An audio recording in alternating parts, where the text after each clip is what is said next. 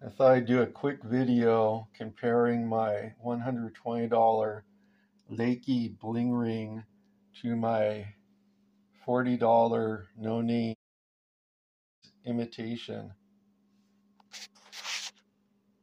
Okay, I'll measure the offset from the screw hole to the tile. We've got 0.930 inches on the no-name Chinese brand.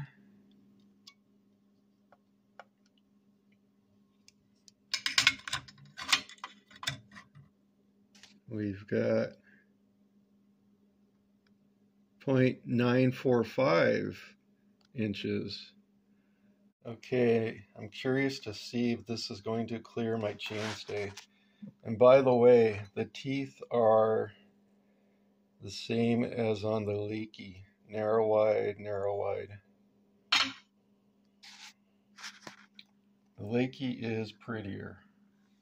I'll give it that. Okay, this is on an old Specialized stump jumper. I think it's a 2012 maybe. All right,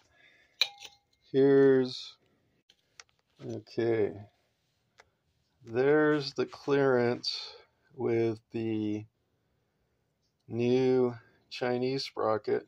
Just barely clears the chainstay. That's nice.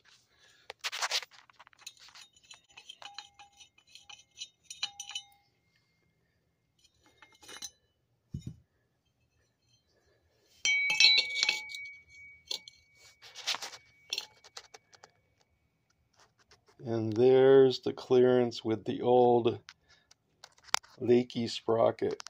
As you can see, it's kind of hard to tell, but the new sprocket is closer to the chainstay. That's nice, so it lines up a little better.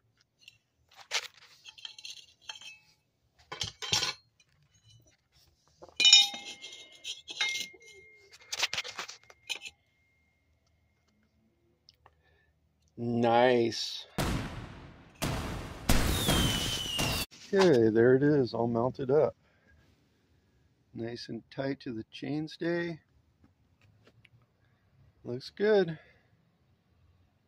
If you're thinking about getting an electric bike, do it. This is the most fun vehicle I've ever owned in my life.